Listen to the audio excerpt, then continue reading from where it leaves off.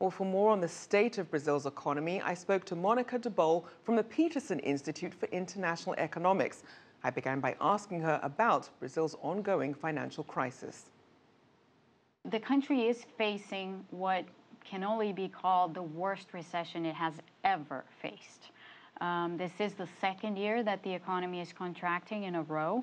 It contracted already almost 4% in 2015, so that was a fall in GDP of practically 4%. This year, it was initially estimated that it would have been another drop of about the same magnitude as last year, but recently things seem to have improved a bit. And now, the expectation is that it will fall closer to 3 rather than 4.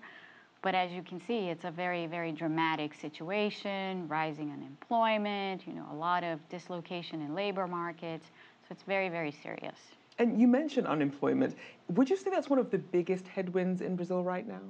Certainly it is. I mean, there are about 11.6 million people who are currently unemployed in Brazil. And the situation is not getting any better because since the country is still in recession, their layoffs are still happening. So the labor markets are way off from a recovery. So certainly that is the biggest headwind. And are there any other challenges you think would rank a close second or third going in? Well, then you have the myriad of issues, the corruption probe, the political crisis, the health crisis related to the Zika epidemic and things of that sort. All of the questions surrounding the Olympic Games and, whether it's going to be secure enough, whether it's going to be safe enough, whether, the athletes are going to have the proper conditions. All of these things are being played out, on the world stage because basically Brazil is on the spotlight right now. And in some ways, these problems are getting the same weight. And perhaps that's not exactly what should be happening. So let's look at the ones that are the priority. What would you say are the most urgent reforms that are needed at the moment? And under Michel Temer, does he have the tools to work on them? Well, that's a very good question. Brazil's most urgent problem is fiscal. So Brazil needs to get its fiscal house in order in some way.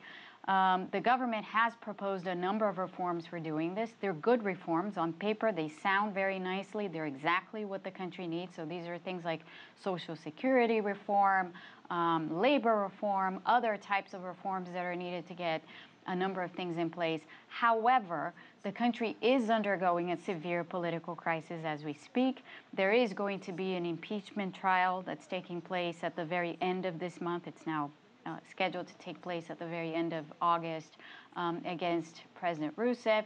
Very likely she will be impeached and removed from office for good.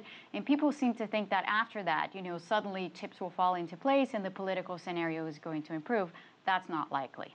So some of these reforms are really unlikely to pass Congress, and hence problems will not be resolved anytime soon. So with that being said, even looking beyond the Olympics, obviously, and with what's happening with Rousseff, what does that mean then in terms of the investment picture? Is there any certainty that investors can look at Brazil and be like, yes, this is a good time to invest, or are they taking more of a wait-and-see approach? Well, the local investors, local companies, for example, because they have been hit so hard by the recession, because they're in the midst of all of this uncertainty and this, very turbulent climate, they're on the sidelines for sure. For foreign investors, the country has become more attractive in some ways. I mean, there is clearly, even though there is a political crisis, there is an economic team in place that has a very clear direction. Whether or not they'll be able to implement the policies depends on the political system, but there's a plan where before there was none. So that makes it a bit more attractive for investors. Also, the assets and everything else has become very cheap in Brazil because the exchange rate has devalued, stock markets, now they're rallying, but before they were falling, and they're now rallying actually because a lot of foreign investors are coming in and buying Brazilian assets. The current government has a plan to privatize a number of public sector companies and other assets, and this is an opportunity for foreign investors to come in. So certainly this is a time when, there's a crisis, there's turbulence, there's turmoil, but there's also opportunity, and foreign investors are much better placed than local ones to basically benefit from that right now.